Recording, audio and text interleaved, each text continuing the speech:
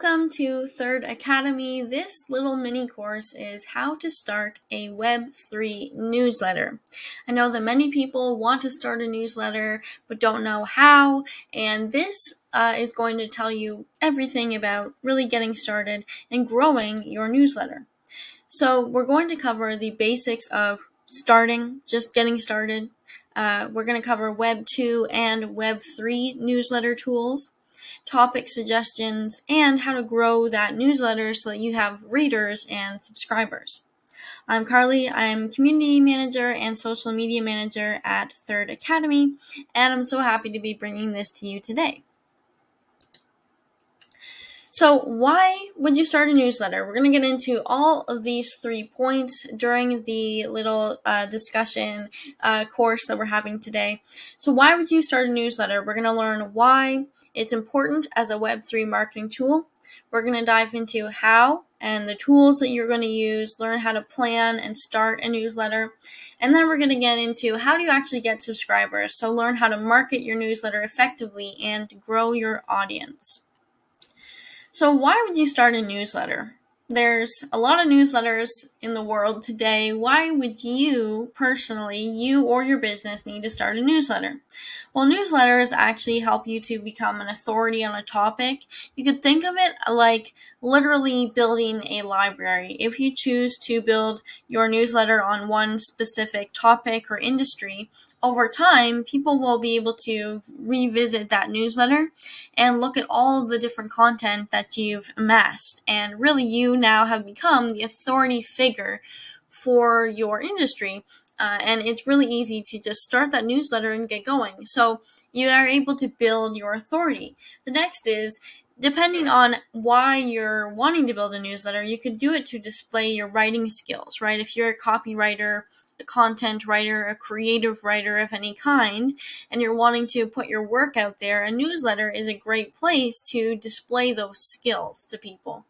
The third is that you can grow an audience. If you're wanting to create a business, sell a product or a service, or really grow an audience in order to do something else with it. I know a lot of people might grow an audience to then sell a book or to sell a course or to do something else. Having an audience is a great place to start. And if you're wanting to grow a community, an audience is really what you need to begin with. You could also grow your email list. If you're wanting to do any kind of email marketing in the future and you need a specific audience and an email list, a newsletter is a great place to start. Something that Rosie from Rosie Land likes to say is that a newsletter is also a form of community. And especially as we get into these different Web3 tools that you can use to start your newsletter, you'll start to see that communities can form just from a newsletter. So here are some general things to consider when starting your newsletter. So the first thing is general theme. This is something that you could write about for a long time, something that you're really not going to get bored with, and it's the overall theme of your newsletter. Now, I will say that you can choose one general theme, and then you can have some niche subtopics. For example, I personally run a newsletter called Invisible Landscape, and it's basically about technology and culture. And then within that newsletter, there's subtopics like cryptocurrency, Web3, and creative, like coming together in order to use those tools.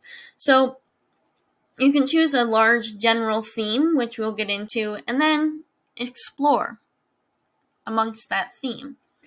Next, you want to consider your goals. Now, different people start newsletters for different reasons, and your goals are going to really be that jumping off point for you. So are you starting this to showcase your skills because you want a job? I know a lot of people that would start a newsletter to showcase their writing skills and then use that newsletter when applying for content writing jobs or copywriting jobs. Maybe you want to break into the community management field and you start a newsletter all about community management, and then you can use that newsletter as part of your portfolio when applying for jobs. So that's a great reason to start a newsletter. Maybe you want to start a course or sell a product or build your audience, right? You have to think about what is your goal for starting this newsletter. And then the third thing to consider is your audience. who are you trying to reach? Who would be most interested in reading this? One of the newsletters that I personally follow is a newsletter that gives people all the writing jobs of the week. So who is subscribing to that newsletter? Well, probably journalists and freelance writers and people who want access to writing jobs. So if you find your target audience, you'll be able to market your newsletter in the future much more easily than if you just said, well, I'm writing to anyone and everyone, because then it becomes too broad and you don't really know why people would read your specific newsletter. You kind of need something that's going to help you stand out and be a little bit different. So here are some general theme ideas, and I tried to keep these themes, related to Web3, but of course you can go beyond Web3. If you have another hobby or interest that you want to tie into a newsletter that you're building, by all means, go ahead. These are just Web3 related. So you could do a crypto newsletter, NFT news, Web3 community building, community management, NFT project reviews, Web3 storytelling, gamification, token deep dives, and of course, broadly education. So here's an example of a newsletter that is hosted on Substack, and it's called Women in Web3. And the display that you're seeing here, they're using the magazine display. So on Substack, it allows you to have kind of different displays. You can display it kind of like a normal newsletter where it shows up in a list, or you can show it in a magazine style. And personally, that's my favorite style. And this is one of my favorite newsletters, Women in Web3, and this is kind of how it looks when you see it. So I wanted to show this example. It's kind of very cool to look at. Then we have this NFT Times, which is also hosted on Substack, and it's more of the list style. So as you saw, Women in Web3 was kind of magazine style. This is more list style, both offered on Substack. And this example is the Neuron, hosted on Beehive. So the Neuron is a newsletter that is really focused on artificial intelligence. Peter Huang, who runs this newsletter, puts it out every single day, and he is sharing every single thing you could think of on artificial intelligence, right? So this one is AI versus legal interns. Bing gets exposed. He talks about different AI tools that are coming out. So that's his niche is artificial intelligence. So these are your goals and wanted outcomes. We're just going to dive a little bit deeper in here for a minute. So if you want to become an authority figure, you can do that by building your library of content around your specific topic. And if you want to be that authority figure, I really do suggest niching down on a certain topic or interest, right? Like we saw in the previous example, Peter Huang, it grew his newsletter on artificial intelligence, and now probably if he continues with that, he will be an authority figure in the artificial intelligence world. So that's a great reason to do it. Then is audience, to build your audience that will read your content, either attend your Twitter spaces, watch your YouTube videos. A newsletter is a great platform because what you can do is you can write about a topic, send it out to your subscribers. You can also attach links to your upcoming Twitter spaces, links to your YouTube videos, and from there, you can start to build people actually watching your content, and it becomes this content loop, and it's really amazing how people do this. So if you want to build a YouTube channel, or you want to build out Twitter spaces, or any other goal that you might have in terms of building an audience, a newsletter can help you with that. And part of your portfolio, we did touch on this briefly, but just to come back to this, I think a newsletter is a really underrated tool for portfolio building, because you're building a library of content that showcases that you're actively thinking about this topic, that you're deep diving into this topic, that you're talking to other people in this field, and you're showcasing how much knowledge and interest you actually have. And why would an employer not want to hire somebody who has written, 30 pieces of content on a certain topic, opposed to somebody who hasn't? So your newsletter is a great portfolio builder, especially when applying for jobs. You can add your portfolio at the bottom of your resume or in your cover letter or even anywhere in your application. And then finally, for sales, right? If you build an email list through your newsletter, you can actually sell products and services to your subscribers. Let's say you write an ebook or you create a mini course or something like that. Your subscribers, because they're already invested in your content and in you, are more likely to purchase something from you.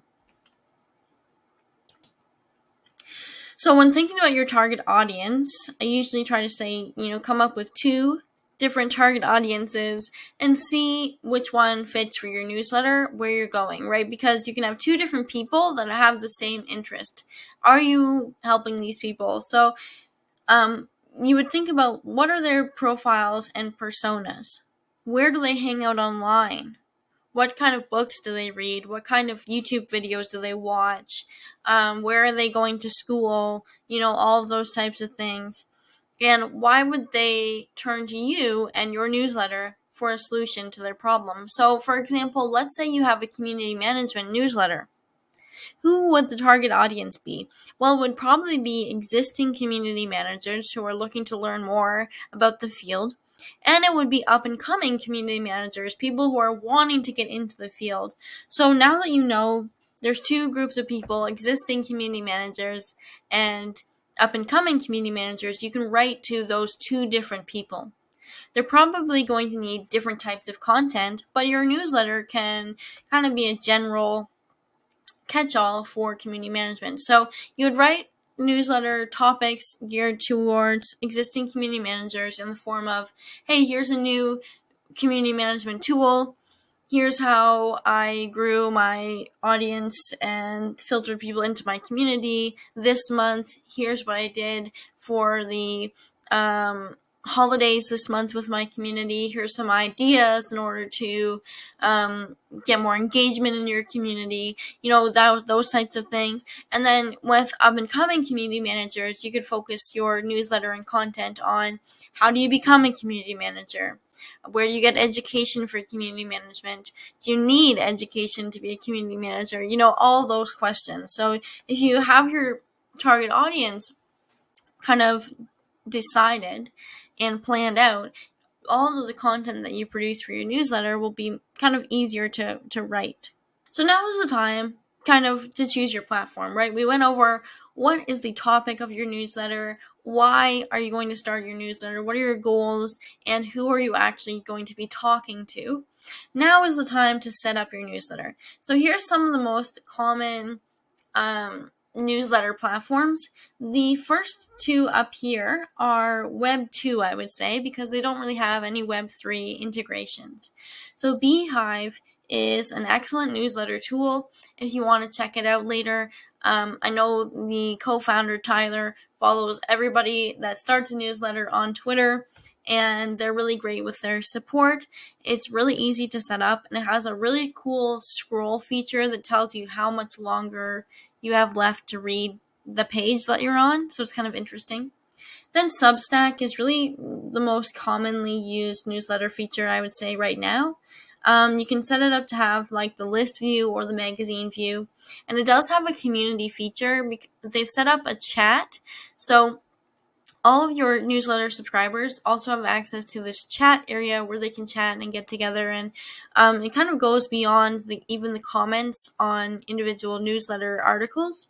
And it also has a podcasting feature, so if you ever wanted to also start a podcast in addition to your newsletter, it has that feature built in, which is really cool.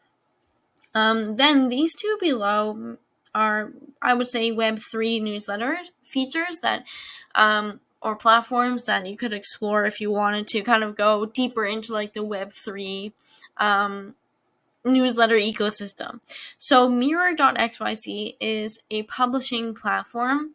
It allows you to publish newsletters or single pieces of content, and it allows readers to mint the single pieces of content. So let's say if you started a newsletter and one of the newsletters that you published is getting a lot of traction, people are really interested in it, your readers could actually mint that single piece of content and have it with them in their own wallet, which is really interesting.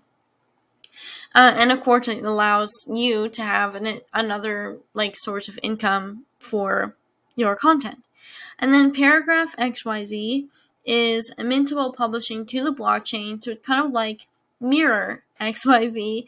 It allows you to write newsletters, articles, and single pieces. And if you want to explore, these more Web3 options, I would say take your time, look into them, explore them, read other newsletters that are using them, and see if it's right for you. So now I will talk briefly about how to grow your newsletter. To grow your newsletter, the best thing that I personally have done, and so I'm going to talk about this from a personal standpoint, is to use other platforms to leverage growth and get subscribers to my newsletter. So you can use other platforms like Twitter, Instagram, LinkedIn, YouTube, and Medium. And I will say that LinkedIn has a built-in newsletter feature. So if you are starting a newsletter and you already do have an audience on LinkedIn, you can start a newsletter there relatively easily. It is built into the platform, so you don't get access to your subscribers' emails. But every time you send out a newsletter, it does show up in their email, and it shows up in the inbox. For a lot of newsletters, unless the subscribers change it, it will show up in their spam box. So I kind of do like the LinkedIn newsletter feature because it shows up directly to subscribers' emails in their inbox. So you can use these platforms to link to your newsletter, and you always want to have some form of call to action where you let people know, hey, I have a newsletter. If you like this kind of content, you can subscribe. You'll get an email every single week, and that's how you grow. Basically, growing a newsletter is just reminding people that you have a newsletter, putting out quality content, and growing it over time. So on LinkedIn, we talked about the Neuron newsletter by Peter Huang, which is all about artificial intelligence. What I found interesting on LinkedIn was he doesn't have a very long about section. You know how most people on their LinkedIn profile have an about section that says, this is me, this is who I am, this is what I do, and they go on and on and on. Peter Huang is really trying to drive people to his newsletter, which is hosted on Beehive, and he's trying to build his email list, right? So all he has in his about section on LinkedIn is, I write your new favorite AI newsletter, and then he has his link to his newsletter. That's it. That's his about. That's what he does. That's his about, and it drives people to say, oh, that's kind of interesting. And they click on it, and then, of course, they subscribe. So if you're using Instagram, of course, you could link your newsletter in the link in bio, or if you use a link in bio service like Beacons or Linktree or something like that, you would add your newsletter in there. On YouTube, I would suggest putting your newsletter in the top section. When people go to YouTube, on the right-hand side, usually there's little icons at the top that you can click on to take you to their Instagram, their Twitter, and their website, right? Add your newsletter there. You could also write articles on Medium, long-form articles, and whenever possible, link to your newsletter, just like people do when they write content, when they write articles for different publications, they link out to different sources. Here's where you can link out to your newsletter, and there you're building an authority, you're growing an audience, and people subscribe to your newsletter. Now, I would suggest using Twitter. I like Twitter because Twitter is also a written platform, right? In order to make content on Twitter, most people have to write. So you would create a thread basically on a certain topic, one that you've recently explored in your newsletter. And then at the end of the thread, you can include a call to action, and you would link to your newsletter. So if you like this thread, you might like my newsletter, Invisible Landscape. I share a collection of interesting things for creatives each week. And then I've linked to my newsletter here. And basically, it tells you a little bit about the newsletter. It's all things deliciously mind-bending and tech culture and the creator economy straight to your inbox. And then you can have this little button, and it gives people like a really easy way to subscribe. And that's really what we're talking about here, right? If you've built an audience, or you are actively building an audience on Twitter, on Instagram, on LinkedIn, on any other social platform, on YouTube, or you're writing articles on Medium, basically anywhere else, you have to link out to your newsletter so that people can find it and subscribe. So here's some just general brief tips as we're closing.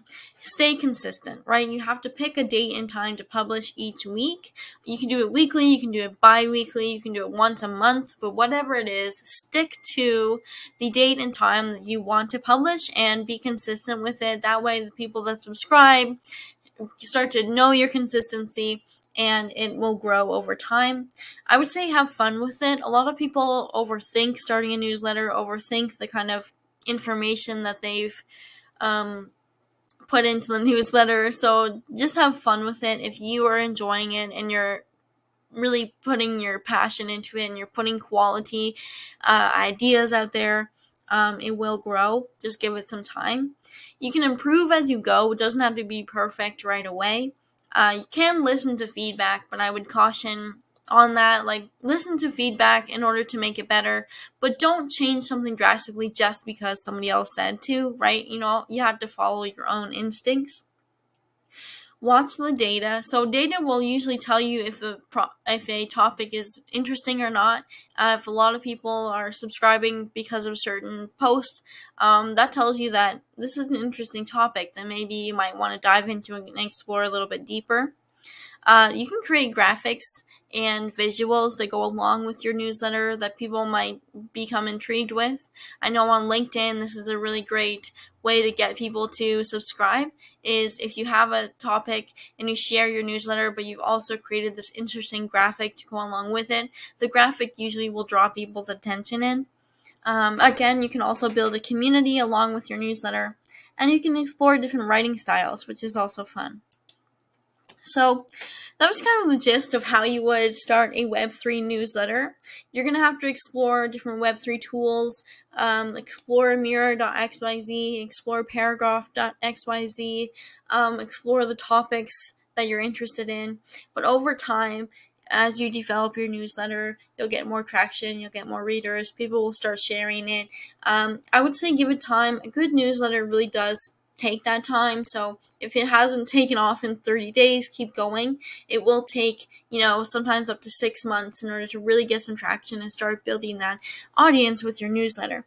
But stay consistent and go back and review this and go over the steps of deciding what you're going to write about, who your target audience is, all of that stuff.